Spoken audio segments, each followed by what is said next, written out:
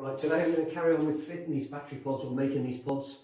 I had a suggestion from somebody at work who said that I need to say what I'm actually doing, which I thought it was pretty obvious, but apparently not. So these tubes are going to fit underneath the sub. They attach to these mounting brackets here, one on either side, and they're the battery pods. So they're obviously going to contain a number of lead acid batteries, which will provide the electrical power for the boat and also provide the ballast, or a certain amount of ballast. So what I'm going to do is I've got these angle brackets the same that I used for there.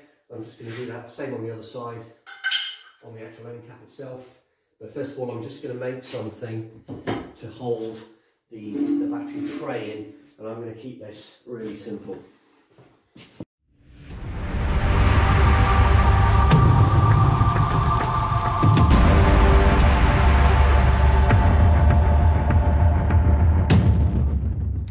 So what I'm going to do is I've just made this little piece, difficult to see, straightforward piece of angle.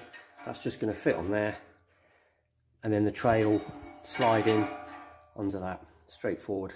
That's actually exactly how it's done on the K350 plans. Should be easy enough.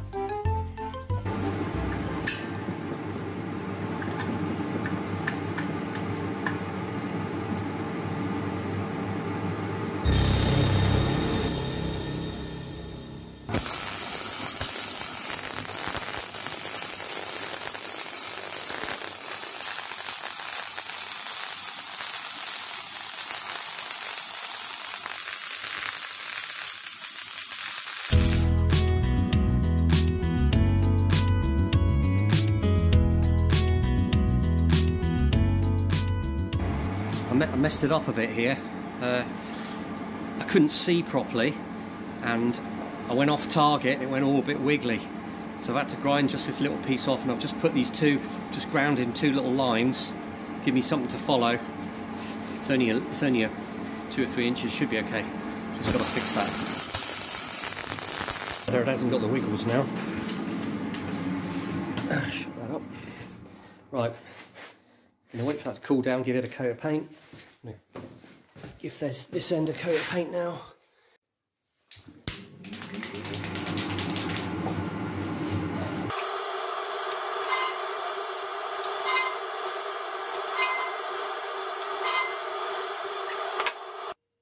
Got to make something to fit here, just to bolt that down. That should be easy enough. Got to make the next step is to make some tabs. I think all it needs is two. It's just like a piece of stainless angle there, one on the other side, perhaps 4 all the way around to bolt that on. I'll have to have a look, see what I've got. And the next job also is to put I'm going to attach some pieces of wood at the bottom. Got to make some skids, wooden skids that fit on the bottom of them. Should be easy enough. To see what metal I've got.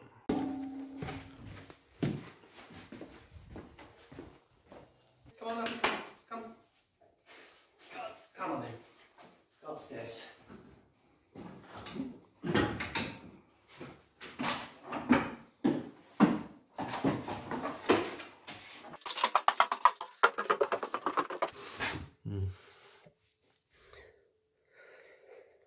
Got loads of stuff, just never got the bit you want, isn't it?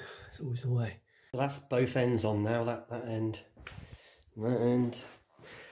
So what I've got to do, I've got a few things to do on this now. I've got to obviously make a little piece to fit that. I actually haven't got any 20mm steel, 20x5 probably, so can't do that. I want to put the brackets that are going to hold the end cap on. I'm going to make those out of stainless angle, and I haven't got any angle, so that's that out the window. And I also need to make the skids, or skid that goes on the bottom, and I'm going to make that out of 100mm channel. And again, I haven't got even got any of that. So that's about it. You see the battery pods on Jody B. This is how I did these. There's the end caps, and I put these with bolts in, but really it was quite a rigmarole to machine those. It's actually not really necessary, I don't think. I think the external clamp things will work just as well. But this is what these pipes here, this one and this one, they carry the power through into the hull, and those are pressure proof penetrators that I made. And the one at the front there, that's the vent, so you can open that from inside the hull. But that was an awful lot of extra work to do, and I'm trying to keep this boat simple and get it done as quick as I can anyway. So I'm just going to put a vent on, I think, and blue globe it through. He knows. Wait. Okay. Useless. Seeing as I've run out of material, metal, I can't really do anything else. So I'm going to have to clean the saw.